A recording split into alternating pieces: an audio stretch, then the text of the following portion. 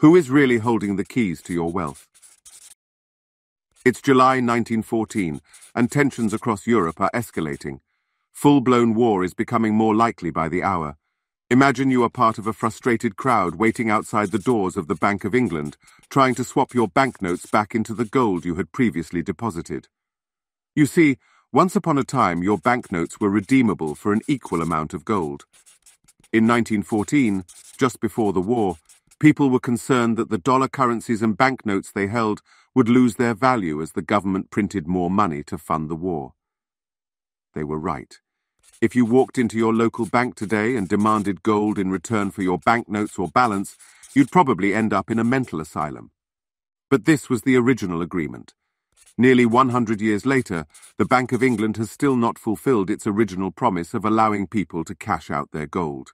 We all live with and accept a monetary system that is backed by nothing. Interestingly, history is one big, dumb, repeating loop of government and central banks taking control of public purse strings and then screwing it up badly. This was happening long before the gold standard and long before the First World War. Abandoning the gold standard. Leading up to the war, the Bank of England had become the center of the financial universe. It was the most powerful banking institution in the world. Depositors trusted the central bank and commercial banks.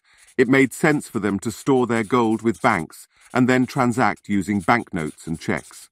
The promise was that the notes would always be redeemable for an equal and fixed amount of gold. This was the gold standard. But then the war happened. In November 1914, the British government issued a war bond. The government attempted to borrow money from the public. It aimed to raise hundreds of millions of dollars to fund military expenses. There is some evidence to suggest the bonds did not sell, which would indicate the public did not support war, were concerned about the repercussions of war, or both. So with a war to fight and no money, what to do?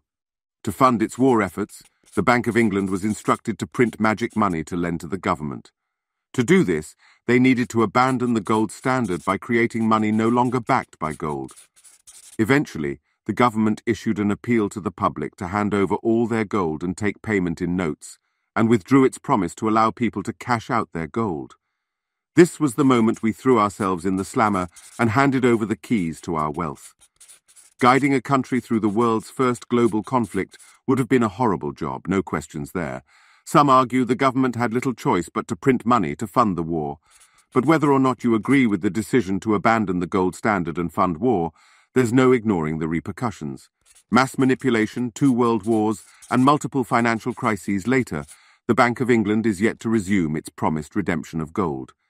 Instead, most of us go about using our financial system oblivious to the fact it was created to allow governments to fund war and respond to economic threats. Why do we use banks and fiat money?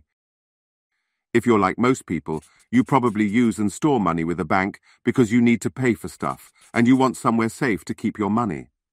Our current financial technology is an incredible innovation that allows us to do both of these things.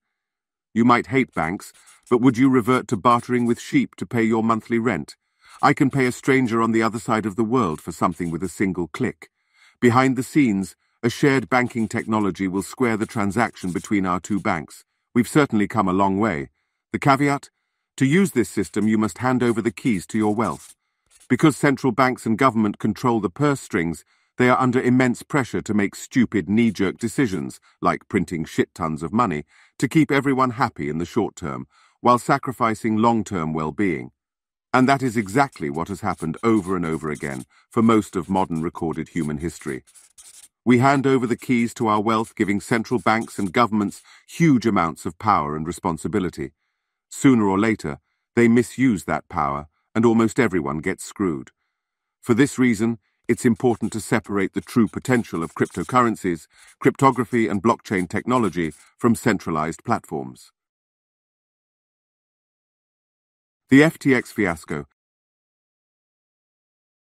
FTX was a centralized online platform and marketplace, allowing people to sign up and purchase cryptocurrencies like Ethereum and Bitcoin.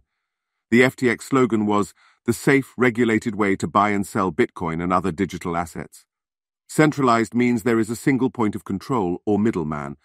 When you transfer a friend $20 to pay them back for dinner, it feels like you're transacting directly. but you're actually transacting through an intermediary. And that intermediary has the ability to approve or deny your transfer. In the case of FTX, centralized means that rather than me buying and taking full ownership of my cryptocurrency, I am transferring my money to the platform, FTX, and then trusting that platform to make the purchase and hold the cryptocurrency on my behalf. So what happened with FTX? The owners of the centralized exchanges could have used customers' funds to directly purchase and store the cryptocurrency assets on the customer's behalf. But they didn't. Rather than store the funds safely, they used that money to fund all kinds of weird and wonderful things. Super Bowl commercials, bribing politicians, orgies in the Bahamas, and gambling in risky investment strategies, trying to make more money. We then watched in horror as one of the largest centralized digital currency exchanges in the world was exposed embezzling customer money. When customers came knocking to retrieve their money and crypto assets, FTX was broke. Billions of dollars of customers' money gone, bye-bye, insolvency. Does this sound familiar? Spot the difference. Unfortunately, centralized platforms like FTX get lumped in the crypto bucket. But FTX has more in common with a bank than it does with crypto technology. When you place your hard-earned wealth with your bank is not actually storing that money safely. They are taking it and using it somewhere else to earn more money. Banks have established rules and regulations, so you would hope your bank isn't using your money to fund orgies in the Bahamas. But the fact remains, your bank is in the business of making money. When you deposit your wealth at your bank, it is not being safely stored in an account, nor is it backed by anything real. Because we all subscribe to and use modern money with no backing, the central bank and government are able to use and manipulate the supply. In fact, they are under a lot of pressure to do so. The major difference between the central bank and FTX is the banking system, and fiat money has become so widely accepted that people don't question it.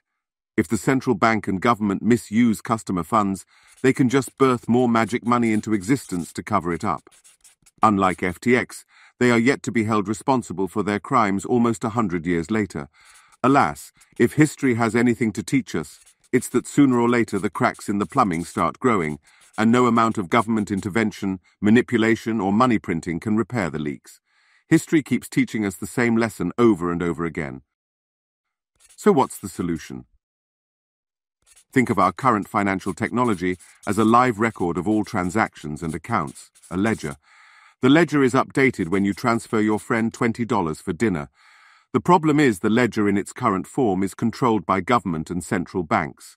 They are the only two players who can directly manipulate the ledger, and they do.